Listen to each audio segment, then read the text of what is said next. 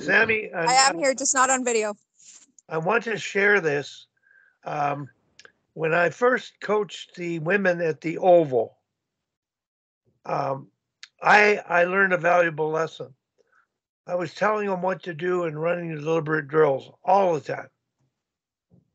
And I don't know, Sammy, in your observation working in female hockey, is there a propensity for them to want to know why are you doing whatever you're doing that doesn't exist with guys hockey?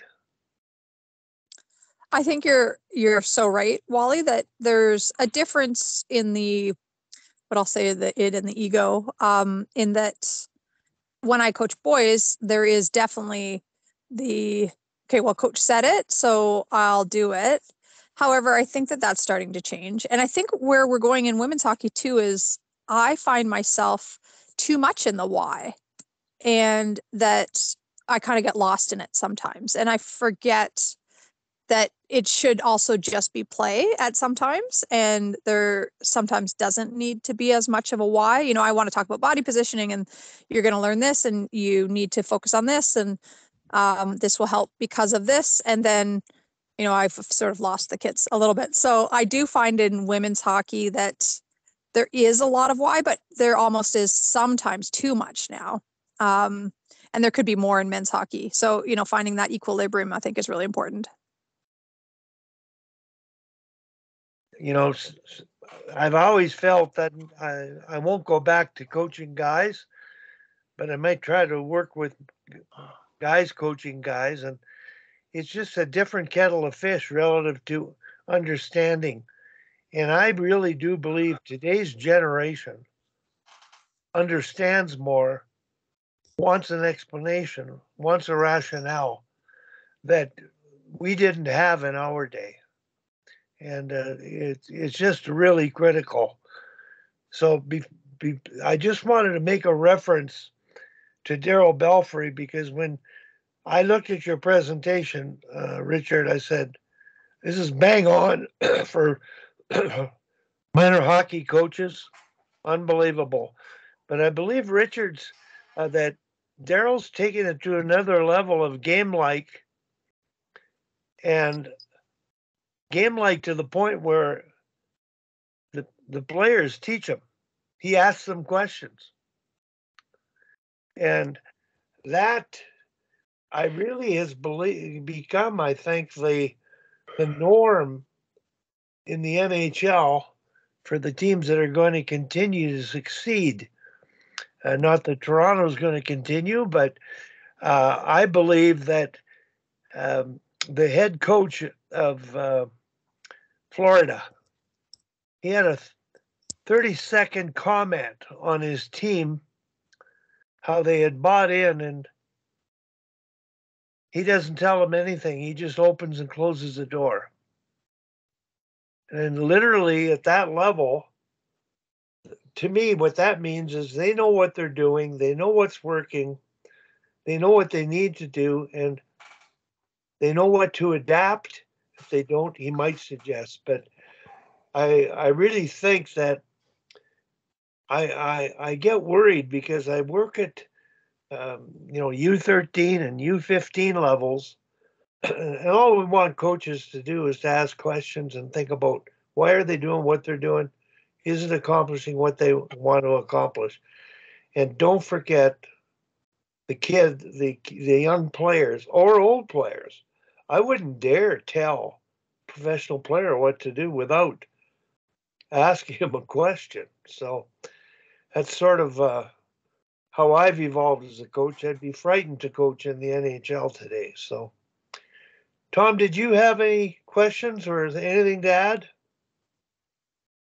Well, not really. Just I agree with what's being said. I just think that the way I go about things is I teach something and then put it into a game situation all the time, because you have to be able to do it when someone's trying to get the puck off you, and people have to support you, give you support that you're able to do it. And I also really like running tournaments. And every game in the tournament has a different, it has a different rule. Or with little kids, I'll run it with a tennis ball and ringette and maybe a hockey ball going at the same time, and they rotate.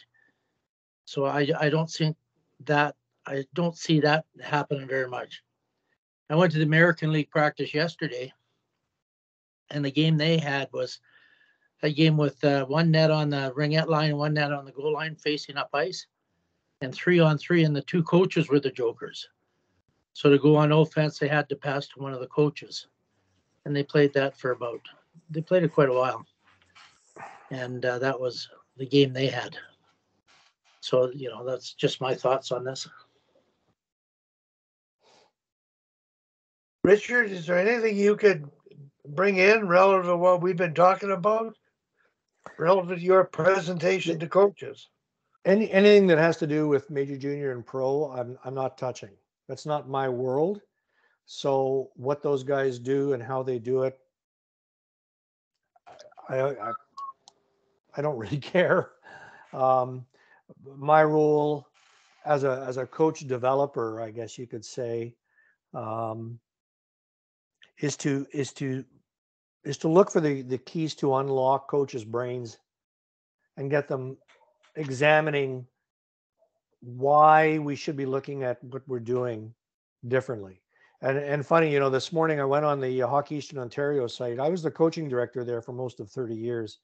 And my successor, a guy named Brian Gillum, has started an online, they have a YouTube channel. I highly recommend you go to the YouTube channel. They've had a couple of speakers there. They're not Hockey Canada people, surprise, but they're from all over the world. There's Stuart Armstrong, who runs the a podcast, is the Talent Equation podcast. He's involved with Sport England, and he's got a different speaker every week. Really, really good content. The very thing that our coaches need to hear, that what's going on in the research in the world is leading to a redefinition of what we do in minor hockey. And that in fact, when I did the presentation in April in Oshawa, I put up a sheet on I do a multimedia presentation. We had the TV and the slides, and I had paper stuck on the walls. And one of the things I had stuck on the walls was, are we redefining coaches' roles in practice? And it was a little bit of a rhetorical question to find out what coaches thought. And I remember looking at the audience and going, are we redefining what they do? Because as you said at the outset, it used to be we stand in the middle and we were the sage on the stage. And now we have to learn to be the guide on the side and point coaches in the right direction. Like when we had, like Sammy Joe came out to Whitby Girls back in September, I think it was, to do a goalie clinic. We're trying to entice kids to be goalies. There was not one coach on the ice wanted to come out there. Not one. Our goalie coach came out, Carson, he came out, or the hired goalie coach, but not one person came out. They all knew about it. Why would you not want to come on the ice and hear Sammy Joe, talk to the girls about goaltending? Because that message has to go back. So there's lack of awareness. There's a lack of leadership. And I think that the kinds of things that we are all doing, such as this talk, the Sharks program, and others of its ilk across the country, or my podcast, shameless promotion there. We need that. That's where coaching is going. I wish we had that 20 years ago, 30 years ago. Richard, there's one thing that I find the problem is time. We seem to have more than others, but I don't think I'm, doing a day job 9 to 6 kind of thing. And it allows me to think more, ponder more, observe more, and criticize more. True. But, and I recognize the amount of gray hair that is, not you, Sammy, but the gray hair that's, among the fellas here. But Mine's just hidden. Don't worry. I'm okay. I wasn't commenting. I know better than that. No. But I really do think that, yes, we have the time to do this, but we have to put pressure on the organizations and the governing bodies to pick up the ball. In the US, they're doing it. I mean, back in March, Wally, on the call I was on, I think I had left it at that time. I had to leave early. And you asked Mike Bellini, who's doing a better job of coach development, USA Hockey or Hockey Canada? And he was unequivocal. Of course, as an American, he would be, but USA Hockey. So these kinds of things that I'm throwing out here, I think we need to be able to provide this to organizations and explain this. Coach education has changed, players have changed, kids have changed, parents have changed, and we have to be a little bit more in tune with the needs of the current generation in order to make coaching better. There's no player development without coach development. Richard, well, the first thing I thought about when I read your presentation, literally everything I've seen in there, in some way, shape, or form, is a part of Hockey Canada's certification program. But those are 8-hour, all-day modules or 2-day modules, and they do get into the theoretical to a degree. And it's sort of that time they give up so they can get certified to coach. It isn't really what you call I'm going to get on today. This is an opportunity to learn. But I think, as much as we can criticize our branches, and I have a particular affinity for the provincial one here with Barry Midori, and he's right in the middle of being a mentor for Hockey Alberta, and he has mentored U18 and U17 national coaching staffs over the years. So everything we're talking about, he understands, and he's trying to implement it introduce it in some ways. But the bigger the bureaucracy, the harder it is for the wheel to turn. So, well, that may be, but I mean, I did a 2-day conference in June in Whitby on using some of this content. So it was 2 days. It was attended by 30 coaches. It was free. There was no obligation for them to attend. There was a ton of good content, including a couple of presentations on how to develop culture on your team. I had a couple of guys come in to do that. Jen Wakefield came in and did a short presentation. I did a couple. Dean Holden did 4. I contacted the OWHA to get PD points for the 30 coaches who attended. I didn't get a response. Not even a response. Now, I didn't tell the coaches they weren't going to get PD points. I don't know if that was an attraction for them. Nobody asked, but that's the kind of thing I'm talking about. So, all this stuff that we throw around with, looking at the research and what people are doing in other sports and other areas of the world, I don't think there's anything wrong with being a thief, except for maybe banks and, convenience stores and stuff like that. But Sammy, is there a barrier, a developmental barrier between women and men in hockey, coaches, administrators, leaders, that is it, or is this just part of the history and evolution of the game? Well, good question, Wally. I mean, I can talk from both coaching U9s, my 7-year-olds, and also trying to find this with the Toronto Six. So as you know, we have Geraldine Heaney as our head coach. And so in our budget this year, we put in a line item for professional development. So then I was looking around to see what is kind of available.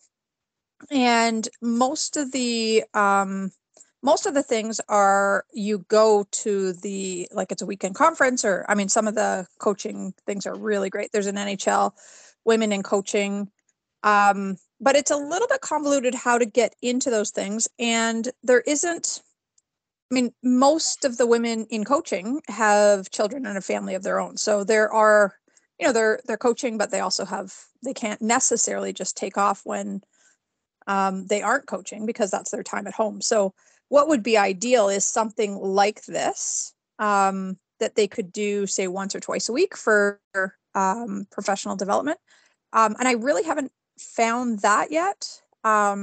That is a place to have those conversations. Now, we're really fortunate. We have Ted Nolan as part of our ownership group. So when he's available, he can, you know, have conversations with Geraldine. But what would be ideal is sort of a Sharks type scenario for women in coaching, that they could kind of come and go as they, you know, found time and that kind of thing. So Wally, maybe that's your future endeavor. If you could start something like that for women in coaching, that'd be really great.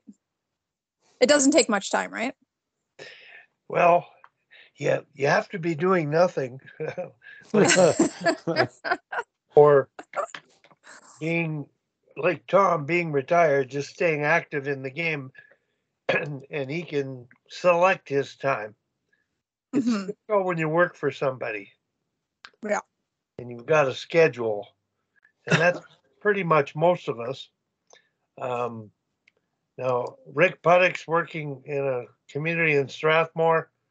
I don't know to what degree he's working with the young ladies and the young men, but you know, he's got a part-time job, but he's still able to come on. And Rick, how much is time a factor for you?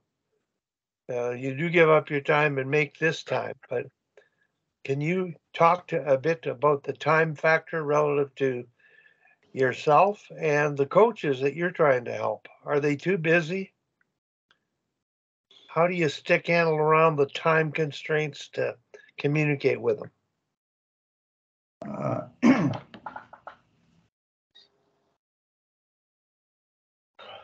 I guess first and foremost, it does take time. You don't put the time in, you're not doing justice to what you're trying to accomplish, nor to yourself, nor to the groups, the players, the coaches that you're working with. Yeah, I think time is an issue for most coaches, particularly new ones coming in, guys that are coaching their own kids for the first time. They've played the game. They think they know the game. They think it's a matter of running a few exercises and drawing up line combinations, and away you go. I'm just trying to look up. I got a call yesterday from one of the fellows I was mentoring, and I'll just read it here.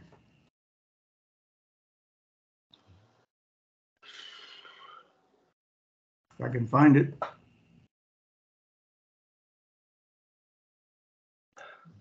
He says he was doing a lot of online course on practice preparation. It was pretty good.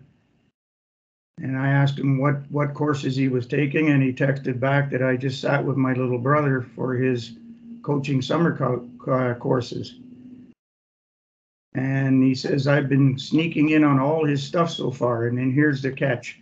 Crazy how much work goes on into being a coach.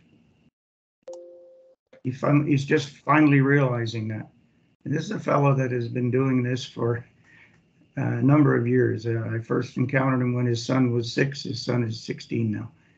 And he has not been coaching full time, but he's always been one of those that has lots of things to offer. I know this, I did that, blah, blah, blah, blah, blah. And now he's finally getting into it in a deeper sense. And he's realizing how much work goes on in being a real coach. I know I look back on mine. I had my own business, so I had time management under my control. I wasn't answering to an employer. I was answering to several hundred customers, but I could juggle that a lot better than I could a single entity that I had to respond to. And I look back now and I still can't figure out how I did all of what I did. And my own pat on the back, I guess. But at this stage where I am now, when I go out to help the coach, I probably put in 4 or 5 hours of mental plus physical preparation to make sure I'm on top of my game when I get there. I doubt very much he's put in even a fraction of that. And it's just what I've learned it takes to do the job properly to my satisfaction. I don't know if that helps or not at all, but Yeah. Well, Richard, the time, like, I can't believe that we still can do what we do, and we have more time to do it than we ever had. And Sammy, when it comes to time, how do you do it? Like, you're wearing so many hats as a mother, as a coach, as a partner in a relationship, managing a hockey team, and carrying on your business entity. But how do you balance all these facts? And I'm really thankful any time you're able to join us, because you probably have the least time of any of us here. So can you talk a bit about how you juggle time? Well, I think all of you have been through the exact same things that I am going through. But I think it takes a really great partner, first off, and I think a woman in sport, in the workforce at any time, takes a really great partner. I was very fortunate this year taking on the role as president. It came at the same time as Billy not playing for a year. So that made a huge difference because he could stay at home. We also live in a city where neither one of our parents live in the city. So that makes childcare kind of difficult. Means that my daughter had to come to the rink more often than she probably would have wanted to.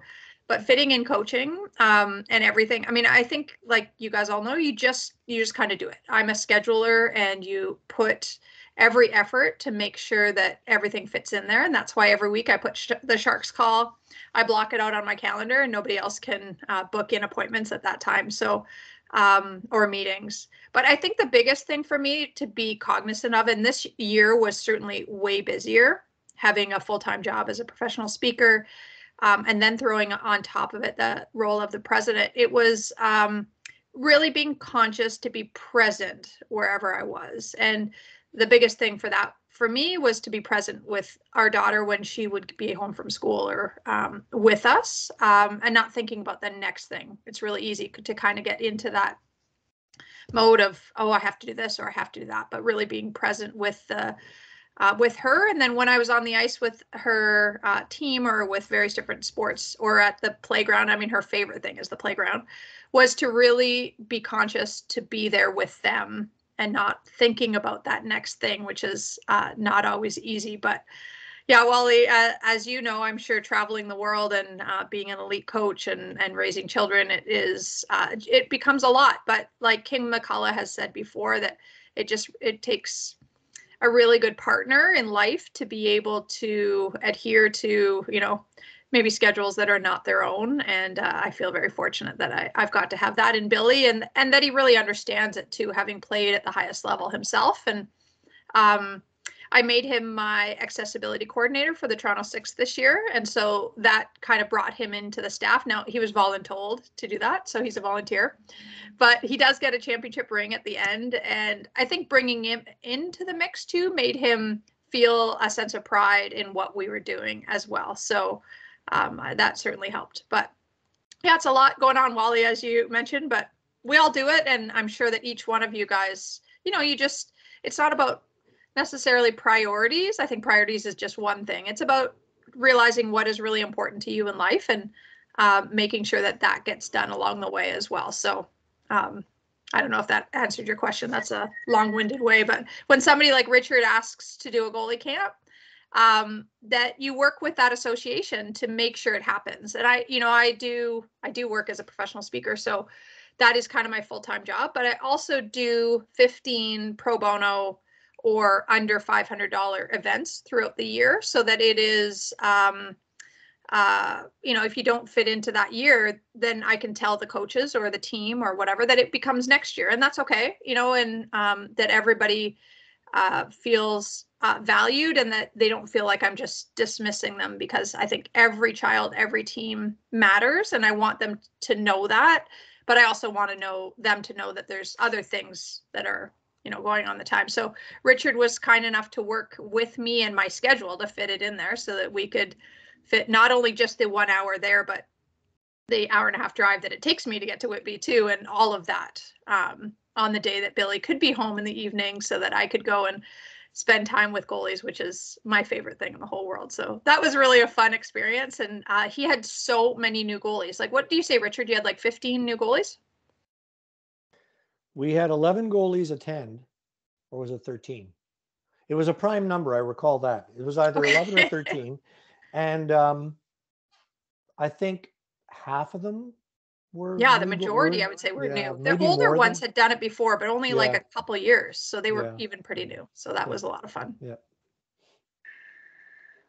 And it's not like Richard and I really even knew each other prior. I mean, we've been in the same circles, but that's just one thing. I would say every week I probably get asked for 10 to 15 different things. So learning to say no to, I think, is really important. And saying no with grace, and with, in a way that is not no forever, but just no for right now. You should know, Sammy, that one of the reasons, I mean, the obvious reason of having you out there, but one of the reasons was to entice kids to want to be goalies. But we also had put forth I put forth a proposal to have some kind of a rebate. If you wanted to join, you could get X amount off to be a goalie at age 7, 8, 9 or something. And the board couldn't vote on it. So yeah, we need goalies, but we're not going to do anything to really welcome people into it. Right. There is a struggle with goalies at the youth level because of the insistence to rotate, which I think is great. It's amazing that they all can try it, but it certainly does mean that there isn't the influx of goalies coming in, because lots are dissuaded from being full-time goalies. So I'm sure you guys are finding that. We're finding that out in the West out this way, that there just aren't that many goalies. And then kids coming to my hockey school too, my goalie school in the summer, it's kind of the first time that they've been full-time goalies. So it's interesting. It'll be interesting to see what happens in the next 5-10 years with goalies. But if programs like what you had are not run, then there's not going to be enough goalies to go around. No. So kudos to you to run that. And I think that the goalies are really important. Richard, I got a question talking about goalies. Uh-oh. Seat presentation and the small area games. Any extra thought to paying attention to goalies, or are they really just targets? Well, I mean, very coaching loaded question, Wally. Yeah, coaching goalies is pretty simple. Stop the puck.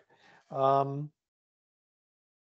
didn't delve into particular positions, or including goalies, in the presentation, except to point out that, well, yeah, you have two goalies at this end of the rink, or you have a goalie involved in your game. And I did mention that in our games that if it's a 2-on-2 across the rink, or, ringette to ringette line, or however you're doing it, how are you engaging everybody on the team? So the players on the side who are waiting their turn to jump into the play, you have an assistant coach working with them to point out or ask questions, the Socratic approach. Well, when the play went up those boards, what were you looking at? But how do you involve the goalies in those games? Does the goalie initiate the breakouts at any time? Once the puck is frozen by the goaltender, what is the goaltender allowed to do? So I remember throwing that question out there, but they were thrown out more as rhetorical questions for the coaches to ponder, because the ability to play with a puck today for a goaltender is absolutely essential. 15 years ago, it wasn't such a big thing, but now they can all handle the puck. I mean, they're all trying to score goals, so getting the kids involved in that, trying to point out to the coaches, so you've got a goalie there. What's the goalie doing? The puck misses the net. What happens next? Does the goalie get a puck beside the net or not? So I didn't get too deep into those weeds, because I thought that would, I'd go off on too long a tangent.